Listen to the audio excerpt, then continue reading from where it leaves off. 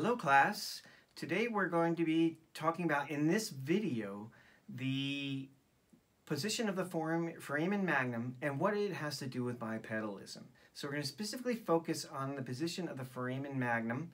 And in front of me I have three skulls, that of a human, a chimpanzee, and Australopithecus afarensis. Over and over, we're going to be looking at Australopithecus afarensis. This is the species of the famous specimen Lucy. Lucy is an Australopithecus afarensis. So we're going to look at these three skulls, crania, and look at the position of the foramen magnum. Let's start with the chimpanzee.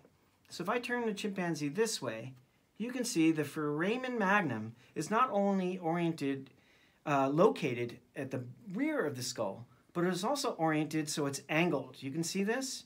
It's not parallel to the floor. And the nuchal region, so let me just turn it this way, the nuchal region points towards the back.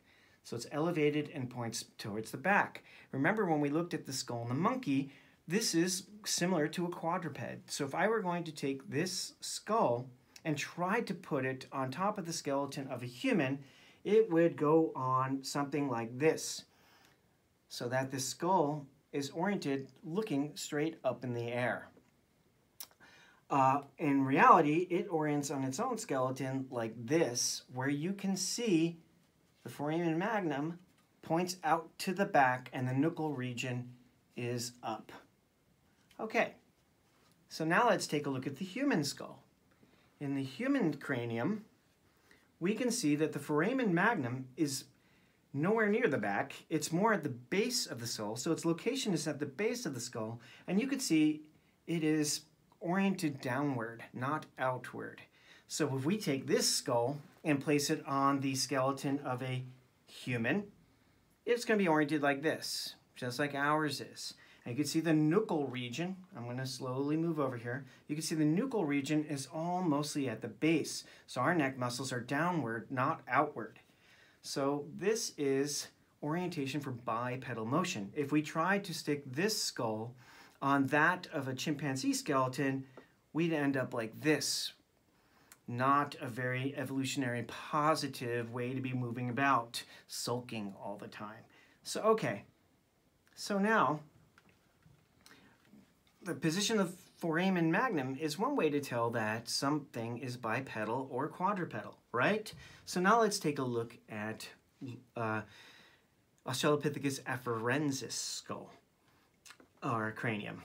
If you take a look at this, you see that most of the features are very similar to the chimpanzees, much more similar to the chimpanzee than the human cranium. But now let's take a look at the position and angle of the foramen magnum. Take a look at that. Look at the nuchal region. It has a similar shape to the chimpanzee, but now it's oriented downward.